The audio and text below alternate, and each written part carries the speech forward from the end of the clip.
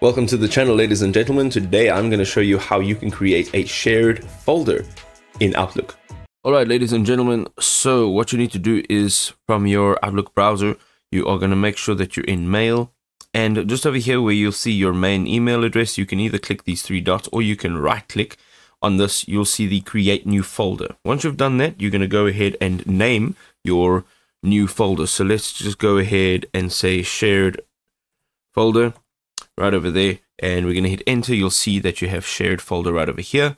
All right, so if you want to now go ahead and share this, you're going to hit those three dots again, and you'll see a bunch of options. Now you should see the permissions, sharing and permissions option. Once you've clicked on that, you'll be able to set the permissions for your folder, and then you'll be able to share that folder. You'll get a link to share it, or you can share it directly into whatever social media account you'd like to share it to directly.